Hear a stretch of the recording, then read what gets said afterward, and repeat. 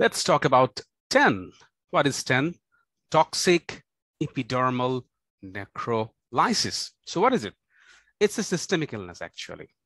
Although it involves mainly skin, but the severe inflammation leads to toxic systemic features. That's why you have the word T in front. So toxic. Epidermal necrolysis means there is involvement of epidermis and the epidermis actually sloughs off. That is toxic epidermal necrolysis. It's a severe disease. It's a medical emergency. It's a medical emergency. And obviously it needs to be managed in a specialized ward, such as in a derm ward or in a burn unit, or maybe in an ICU setting, depending on the patient situation. So I will talk about the causes of TEN, the clinical features, the typical investigations, and the typical management plan. So what causes TEN? Typically, the TEN is usually due to a drug. And that drug belongs to a few groups, maybe anticonvulsant, maybe antibiotic, maybe other drugs such as sulfonylurea drugs or NSAIDs. Those are the drugs typically associated with toxic epidermal necrolysis. What are the anticonvulsants? Anticonvulsants such as carbamazepine, phenytoin, etc. Antibiotics such as sulfonamides, sulfonylureas, which are antidiabetic agents. Alongside those, allopurinol might also lead to a toxic epidermal necrolysis.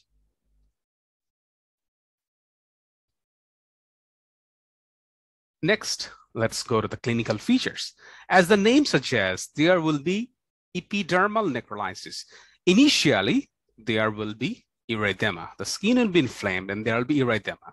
And following that, the erythematous skin will become a blister. And multiple blisters will merge together.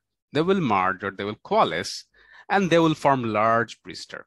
And those large blisters will ultimately necrose and denude the skin. And the skin is inflamed and skin is painful. So denuded skin, which is very painful, the classic feature of TEN. Alongside those features, the patient will also have systemic illness, such as fever and severe weakness.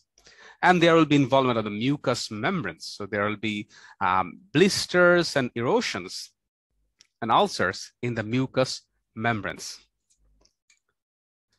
So let's go to the investigations. The basic idea is to exclude the differential, and one of the differential is immunobolus disease. Immunobolus disease. And to do that, we have to take a skin biopsy. And this may be a skin snip. In the skin snip, we will also do the immunofluorescence to evaluate for any immunobolus disease.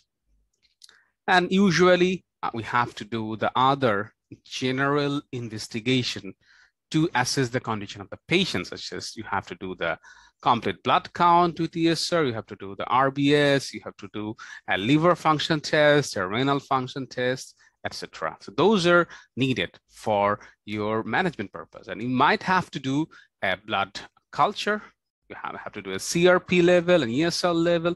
Those will help in monitoring the treatment, and CS will help in identifying an infection. And management actually is very simple. Management is mostly symptomatic. The management is mostly symptomatic. The first step of management is stopping the drug. So you have to identify the drug, ID the drug, and then stop the drug that is causing this TEN. That's the first step. Next step, obviously, we have to admit the patient into a specialized care setting, maybe in a derm setting, maybe in a burn setting, or better to be in an ICU setting. And what are the things that you give? The things that you give include, you have to give the patient fluid, a lot of fluid. So fluid management is paramount.